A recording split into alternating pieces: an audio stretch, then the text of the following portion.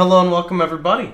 It is Pohx again. So today I wanted to just go ahead and quickly show you guys some of the new places to level in Act 9 and Act 10, because for those of you guys who are unaware, Act 4 Dried Lake is level 34, and it would just simply be extremely unethical to try to get to level 70 before maps in Dried Lake now.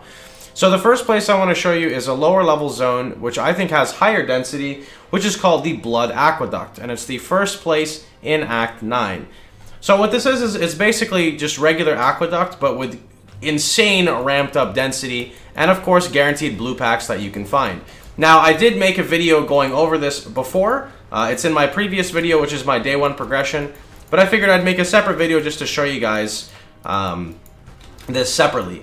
Now, one thing to note is in this area, you can also farm humility cards, and humility cards are really good because they work for Tabula Rasa, and Tabula Rasa can pretty much be sold in hardcore and softcore leagues, hardcore leagues specifically, all the time. So that's always like a good incentive to farm in this area, and it's just overall like not too bad of density. Now, just like the previous area here for Aqueduct, inside this aqueduct, in the Blood Aqueduct, there are always going to be guaranteed blue packs on the left and right sides of the map whenever there's like an indent. So let me go ahead and kill this Harbinger guy, and I can go ahead and show you. Alright, so there should be an area here on the right, most likely, coming up.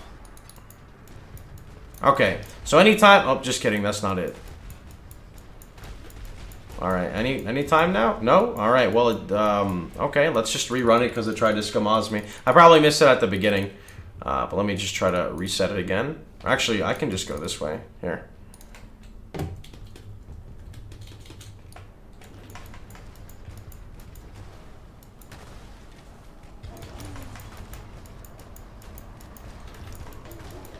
Let's see.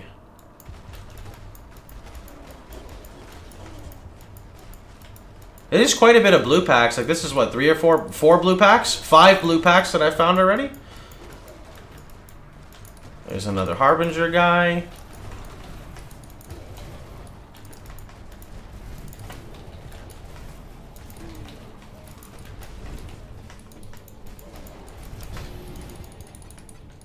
Is that an Exalt shard?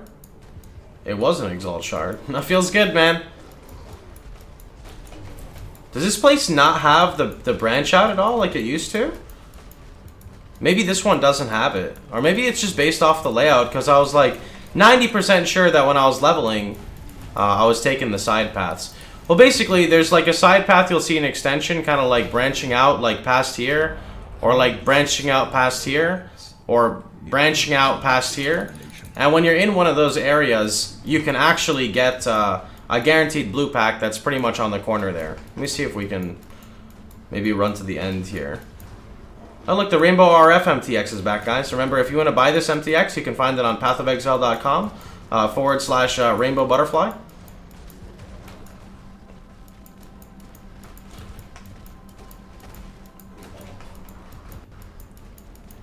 Alright, for some reason it's just not popping up. Don't worry, man, we'll just edit that out. So, with the power of editing, we're now in the new place. So, in this new place, this is basically a remake of the... Where is it here? The Chamber of Innocence, but it's a higher level version. So, this is actually the Desecrated Chambers. And in this one, I won't get scamaz, so I can show you guys, don't worry. So, in this place, the reason why I like this one is, one, there's kind of 2 ways to level in it, and I don't know the most efficient way. There's like the inner way and the outer way. So the outer way would be like going through here. You can see there's a blue pack here, a bunch of mob density. And this would be the outer path, where instead of sticking on the inside here, you'd basically cover all of the outer and go around like this.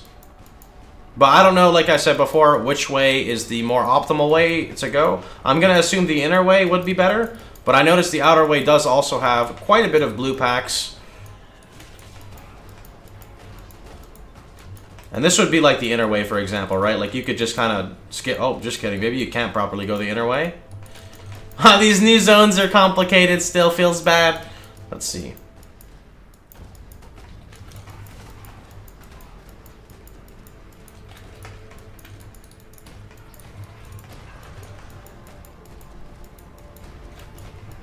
I mean, I guess basically the main thing is you have to figure out if you want to come up here to like fight the mobs, or if you want to just rush towards the end.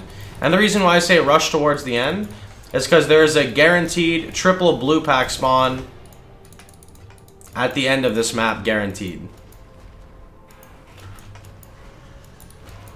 So actually, here's an example of inner, right? Yeah, I can skip like that outside area, for example. Right? Oh, no, yeah, okay, see, so it does work. So you can skip like the whole part. Yeah, alright, no, it's fine. And then you could come in. Alright, so this is the end. So there's going to be a guaranteed blue pack in the middle here, which you can see is kind of flooding out. There's always a guaranteed blue pack in the left-hand corner, right over here. And there's also a guaranteed blue pack in the right-hand corner, although these were small packs. But it's pretty cool because if you get towards the end, there's always guaranteed blue packs. Now, the cool thing is, like I was saying before, is you can decide if you want to stick to the inner side. So, like, the waypoint is what? Right over here. So you can just hug the inner wall, right? And kind of just not ever really go on this upside. And you could just rush till you get the guaranteed blue packs. Or you could take the longer approach and full clear kind of each area up here, you know, travel through up here. I really don't know which one is the best for you. But these are areas that I personally chose to level. You know, being as when you're in hardcore, sometimes you need to farm some extra gear. Sometimes you want to make sure that your resistance capped. So these are the places that I chose to level in, and they're honestly pretty solid. It was pretty decent XP. The abundancy of blue packs is very good for the, you know, bonus drops, and pretty much everything else. Anyway, that's pretty much about it. Just wanted to give you guys a little bit of information for the new 3.0 Harbinger League. If you guys liked the video, please feel free to like, share, and subscribe. And remember, you can catch me streaming live every day at twitch.tv/Pohx. Hope you guys have a wonderful time, and I'll see you boys all tomorrow. Take care, everybody.